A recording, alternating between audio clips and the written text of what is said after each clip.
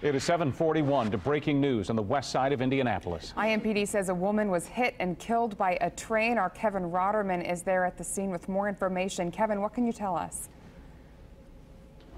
Good morning. Yes, I've spoken to officers here at the scene. Now, they have not ruled that she was in fact hit by a train or even this train. Right now, they're considering this a death investigation alongside the railroad tracks, but they're not ruling out that she was in fact hit by a train. So right now, this is just considered a death investigation here on the west side. Now, you're looking at Lyndhurst, where it crosses over this set of railroad tracks here. Now, this is officially closed.